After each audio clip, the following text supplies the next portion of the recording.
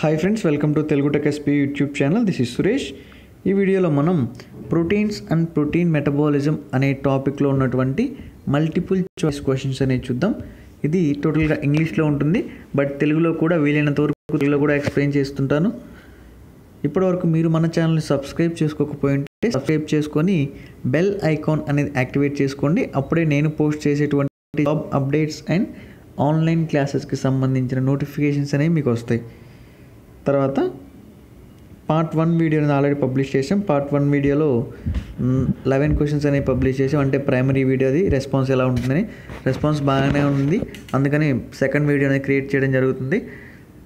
ఈ వీడియో కనుక మీకు యూస్ఫుల్ అయితే ఖచ్చితంగా లైక్ చేయండి, షేర్ చేయండి, కామెంట్ చేయండి. అప్పుడే ఫర్దర్గా ఇంకా కొత్తగా వీడియోస్ అనేవి మనం క్రియేట్ చేయడానికి ఛాన్స్ ఉంటుంది ఇంగ్లీష్లో కూడా.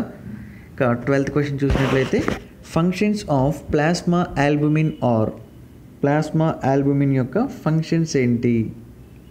ఒకసారి గెస్ చేయండి. 12th వన్, ప్లాస్మా ఆల్బుమిన్స్ యొక్క ఫంక్షన్స్ ఏంటి? ఇక్కడ ఇక ఎందుకు 2 నుంచి 3 సెకండ్స్ గ్యాప్ ఇస్తున్నాను అంటే, ఈలోపు మీరు ఆన్సర్స్ గెస్ చేస్తారని చెప్పేసి. 12th question answer A osmosis. Function of plasma albumin are osmosis. Plasma albumin యొక్క ఫంక్షన్ ఏంటి అంటే ఆస్మోసిస్ అనేది ఈ విధంగా చెప్పుకోవచ్చు.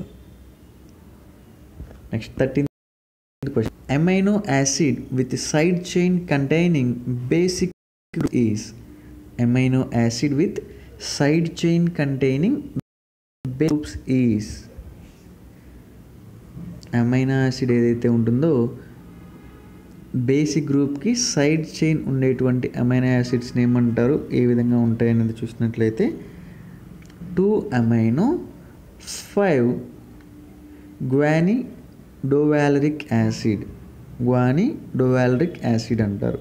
13th వన్ ఆన్సర్ ఏ. నెక్స్ట్ 14 చూడండి. An example of alpha amino acid not present in proteins but essential in mammalian metabolism is.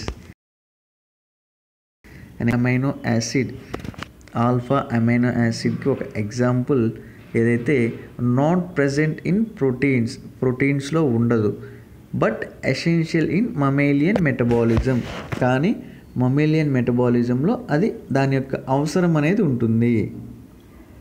అది ఏ amino acid అనేది ఒకసారి గెస్ చేయండి. 14 answer C, 2 amino 4 మెర్కాప్టో బ్యూటనాయిక్ acid.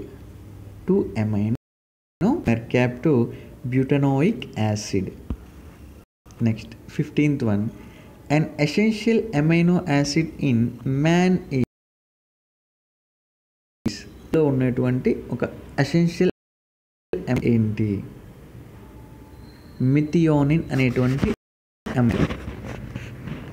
Methionine అనేటువంటి అమైనో యాసిడ్ ఏంటి అంటే అది ఒక ఎసెన్షియల్ అమైనో యాసిడ్. ఎక్కడ ఉంటుంది? మనిషిలో ఉంటుంది.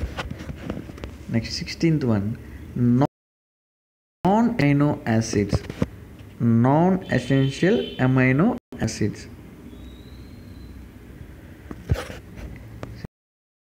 16 essential amino acids may be synthesized in the body from essential amino acids. Human బాడీలో లేదా బాడీలో నాన్ ఎసెన్షియల్ అమైనో యాసిడ్స్ ఏ విధంగా ప్రొడ్యూస్ అవుతాయి అంటే అవి ఎసెన్షియల్ అమైనో యాసిడ్స్ ద్వారా సింథసైజ్ చేయబడతాయి. ఏవి? నాన్ ఎసెన్షియల్ అమైనో యాసిడ్స్ అనేటువంటివి ఎసెన్షియల్ అమైనో యాసిడ్స్ ద్వారా సింథసైజ్ చేయబడతాయి. 16th one answer B. Next 17, which of the following is semi essential amino acid for human? Following is semi essential amino acid for humans. హ్యూమన్స్లో ఉన్నటువంటి semi essential amino acid ఏది? Arginine. 17th one answer B, arginine అనేటువంటిది హ్యూమన్స్లో ఉండేటువంటి semi essential amino acid. Next 18th one, an example of polar amino acid is polar amino కి ఒక ఎగ్జాంపుల్ని మనం ఇక్కడ recognise చేయాలి. 4 ఆప్షన్స్లో అమైనో యాసిడ్కి ఒక ఎగ్జాంపుల్ అనేది రికగ్నైజ్ చేయడానికి ట్రై చేయండి. 18th one answer C, arginine is the correct answer. ఇటువంటిది పోలార్ అమైనో యాసిడ్కి ఒక example. Next 19th one, the amino acid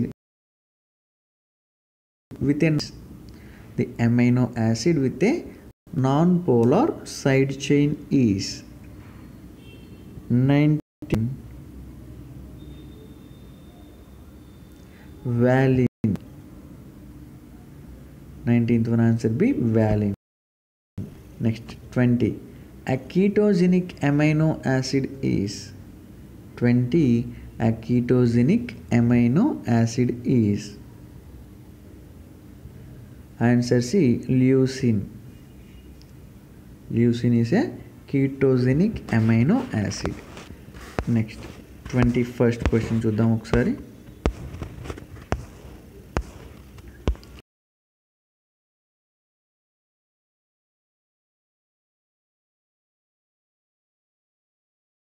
An amino does not form an alpha helix is alpha helix form చేయనటువంటి amino acid ఏది?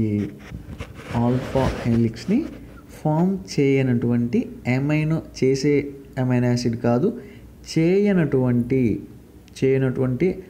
Amino acid ఏది? Proline. 21 answer B, proline. Proline అనేటువంటి amino acid alpha హెలిక్స్ని form చేయదట. Next 22, an amino acid not found in proteins కనిపించినటువంటి amino acid ఏది? ప్రోటీన్స్లో ఉండనటువంటి లేదా కనిపించినటువంటి amino acid ఏది? Beta అలెనిన్. 22nd one answer A, beta అలెనిన్. 23, in mammalian tissues serine can be a precursor of. In mammalian tissues serine can be a biosynthetic precursor of glycine. 23 answer B, glycine. Next 24th one, a vasodilator produced by the decarboxylation amino acid. A vasodilating compound is the decarboxylation of the amino acid and a amino acid. Histidine. 24th one answer D, histidine అనేటువంటి amino acid. Next 25, burette reaction is specific for. burette reaction అనేటువంటిది స్పెసిఫిక్గా ఉంటుంది.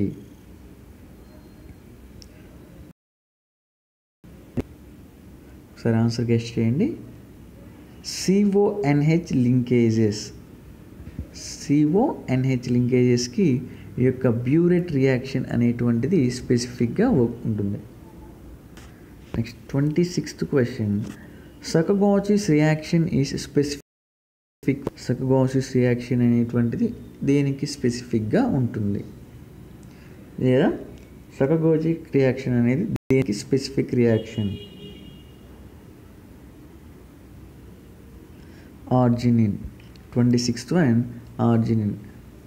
సకగోచిస్ reaction is specific for arginine.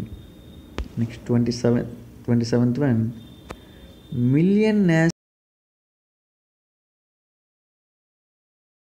యాసిడ్కి million యాసిస్ reaction అనేది specific అవుతుంది. Guess చేయండి. 27th one, million యాసిస్ reaction is specific for the amino acid tyrosine. 27 answer B, tyrosine. Next 28th one,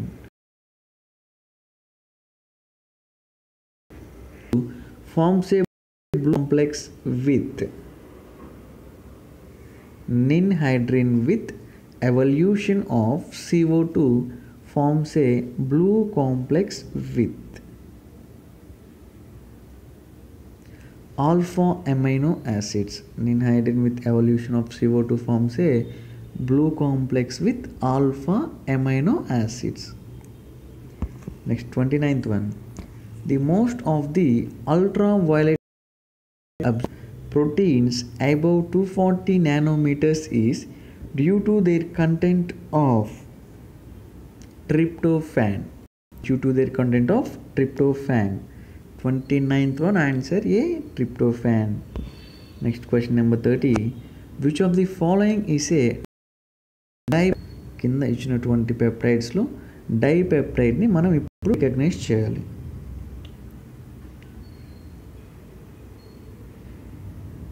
మీరు ఒకసారి 30A question ఏదైతే ఉందో దానికి ఆన్సర్ వచ్చేసి ఏ, యాన్సినరైన్ and serine. Which of the following is a dipeptide? Anserine is a dipeptide. 30, answer A. Next, 31. Which of the following is a tripeptide? Tripeptide ఏది? కింద ఉన్నటువంటి ఆప్షన్స్లో ట్రైపెప్టైడ్ ఏది అంటే గ్లూటాథయోన్ అనేటువంటిది ఒక ట్రైపెప్టైడ్ అని చెప్పచ్చు. సో ఇది biochemistry protein and protein metabolism అనే టాపిక్కి సంబంధించి పార్ట్ 2 క్వశ్చన్స్ వీడియో కనుక మీకు అర్థమవుతుంది అంటే ఖచ్చితంగా కామెంట్ సెక్షన్లో మాకు తెలియజేయండి. అప్పుడే మేము ఫర్దర్గా ప్రొసీడ్ అయ్యే వీడియోస్ అనేవి క్రియేట్ చేస్తాము. ఇప్పటివరకు మీరు మన ఛానల్ని సబ్స్క్రైబ్ చేయకపోతే సబ్స్క్రైబ్ చేసుకొని బెల్ ఐకాన్ అనేది ఖచ్చితంగా యాక్టివేట్ చేసుకోండి. అప్పుడే నేను పోస్ట్ చేసేటువంటి వీడియోస్ అనేవి మీకు నోటిఫికేషన్ ద్వారా వస్తాయి. Thank you for watching.